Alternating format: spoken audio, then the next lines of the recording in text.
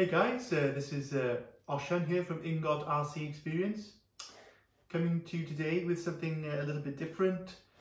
This is actually a Carnage NT truggy that I bought for my girlfriend's father Christmas time. It has yet to be used. He specifically requested that I break it in for him, as it's his first ever RC car. Or at least first ever hobby grade RC car, I should say. I mean, it's pretty basic. I think it's a perfect car for someone of a beginner level to an intermediate level, someone who just wants to try the hobby out for the first time without breaking the bank too much.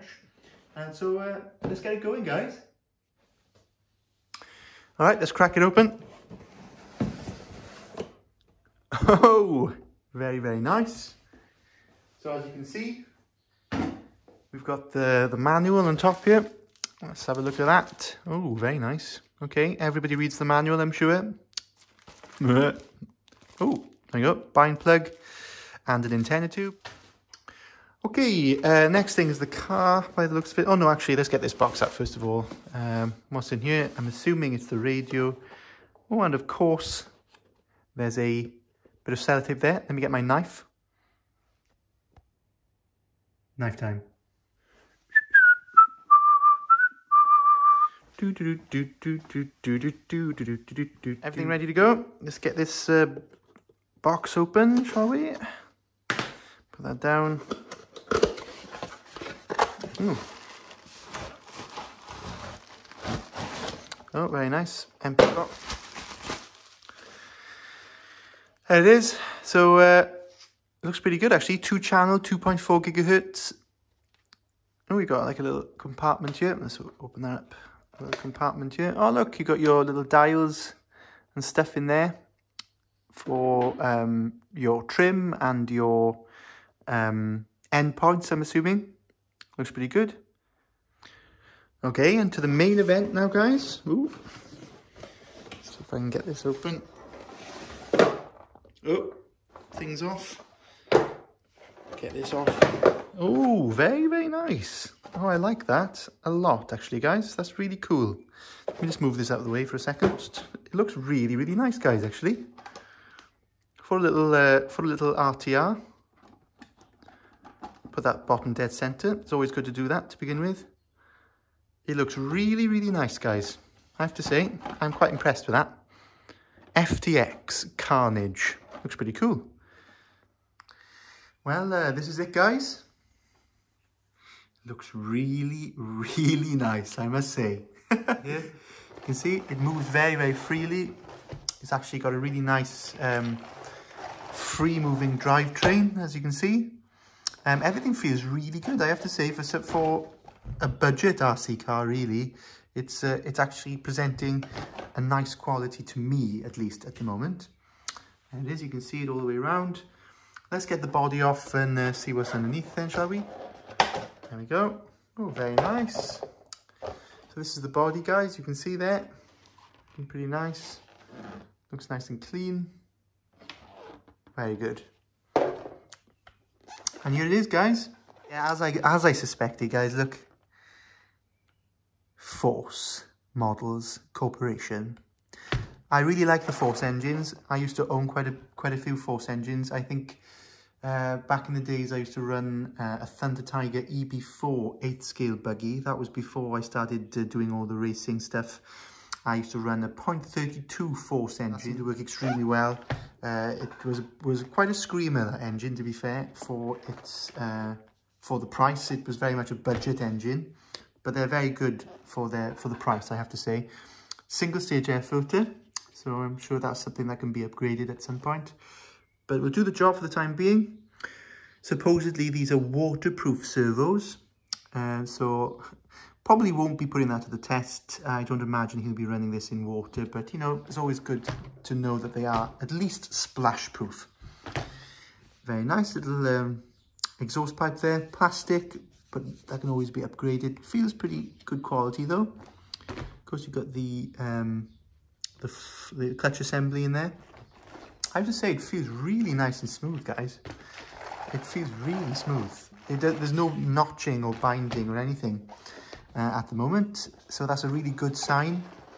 Shock absorbers, let's see. Oh, feel nice and smooth. Check the rear.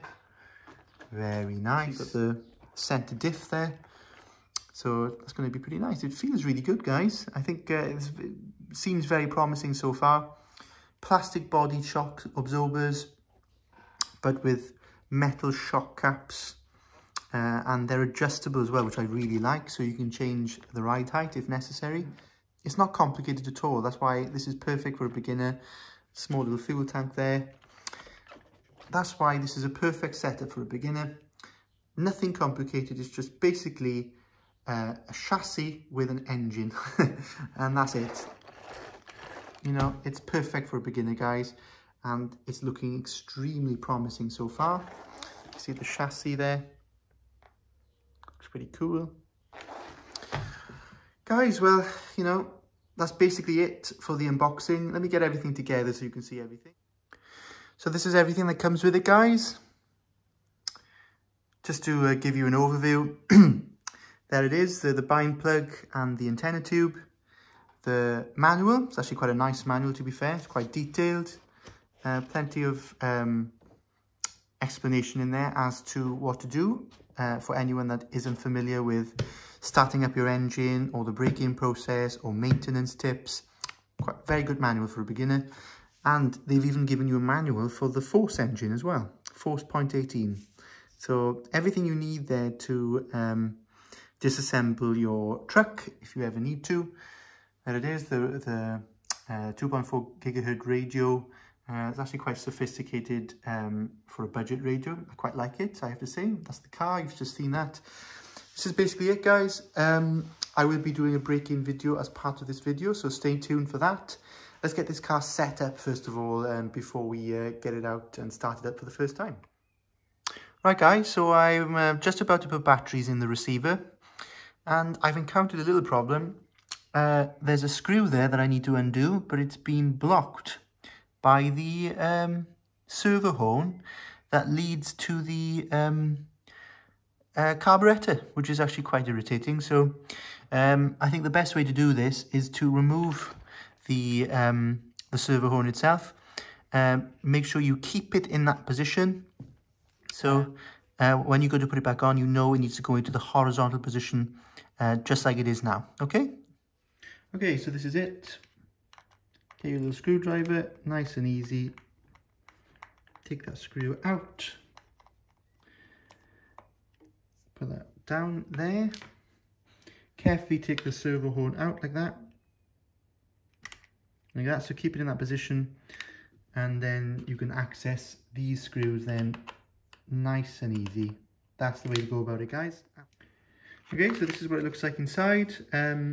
That's what you're going to be seeing when you open this up.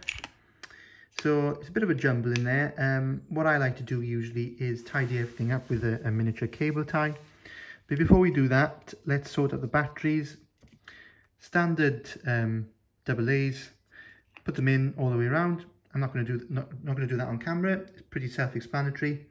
What I would suggest is, just as a top tip from a nobody, is to put some electric tape around there just to stop the batteries from coming undone whilst you're going full throttle. Otherwise you will have a runaway, and you know that's not going to be great for any newbies coming in for the first time. That's going to be extremely off-putting. So make sure you do that with these batteries. Another thing I would suggest is, if you really wanted to, I would encourage for you to change this from this to a humpback battery, but seeing as I don't have one lying around, this will have to do for the time being. Okay.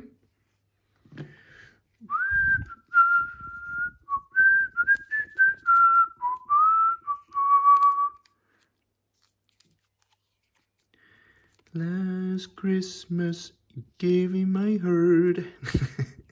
I love that song. Ah, that's so much better now, guys. It's nice to have some order on the cables in the receiver box. Okay, guys, so I've just reassembled the servo and the receiver box. So everything is ready to go now. I've put 8 AA batteries in the transmitter. So let's give this a go then, shall we? I believe, according to the manual, it's already been bound from factory. So let's give that a go. There you go. Okay, nice. Now let's give this a go. Power on for the first time. Okay, very nice. Okay, that seems to be working. Got some play there in the brake, which is good. Let's apply some brakes. Ooh, nice strong brakes there. Brakes on front wheel, brakes on rear wheels. Let's check the end points there. Yeah, that's perfect. Yeah, that seems fine to me. There's a little bit of play on the end there, which is good. So it's not putting too much unnecessary strain on the servo. And let's try the steering. I'll just set the end points on that now. That's fairly easy to do actually, guys. You can see here, oh, it's a bit annoying that. There's a little knob here. You've got numbers, you probably can't see them, 1 to 6. 6 being the highest throw on the steering, and obviously 1 being the lowest. So this is 6 at the moment. Let's give 6 a go. So you can see when, let's zoom in a little bit here. When we move you can see there's a point where the servo actually doesn't influence any more movement, mechanical movement in the steering. So that means you're putting unnecessary strain on the servo. So let's move that down from 6 to number 5, shall we? Oh, that's very hard for you to see. Okay, number 5. Let's give that a go then, shall we? Yeah, that's better. Okay, a lot better. That doesn't seem to have an influence on the throttle, I don't think. And I don't think you even have an endpoint adjustment for the throttle, unfortunately. But it seems to be preset at factory correctly. So that's a bonus, I suppose. See what happens if I turn off the transmitter to see if the failsafe has been preset by factory according to the manual. There we go, perfect.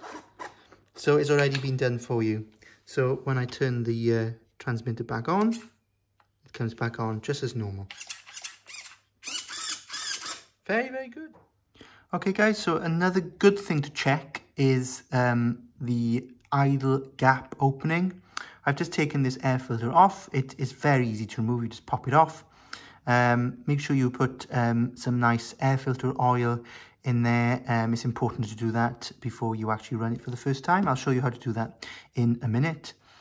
Good thing to check also is check if the movement, the retaining spring, actually does its job properly. You need to make sure that it actually releases back to its previous position.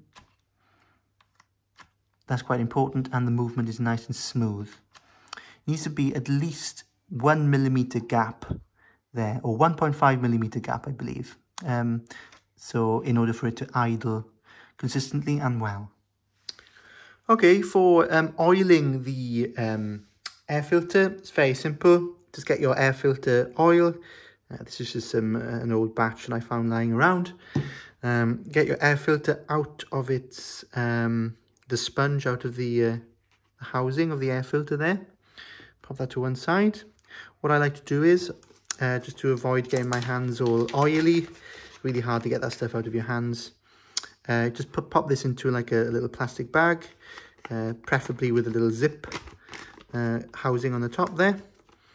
Get your air filter, open the lid, get your oil, and pop the oil in the bag like that.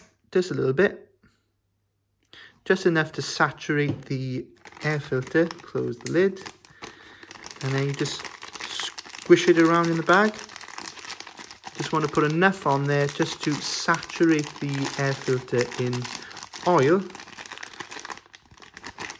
to stop any dirt, dust, particles entering the engine. It's quite critical you do this correctly, otherwise you may find yourself damaging your engine prematurely, which is obviously not what you want, especially if you're a newbie. That's going to put you off. You'll never get back into the hobby again, so try not to do that, guys. There you go. You can see it's looking nice and even all the way around. You just want a nice even film saturation of oil. There we go. Perfect. So you just pop that back in here now. Pop it back on the car and you should be ready to go. What I would suggest is you put a tiny little zip tie around here once it's on the carburetor to stop it from flying off during operation. Okay, guys, so let's get on with the break-in.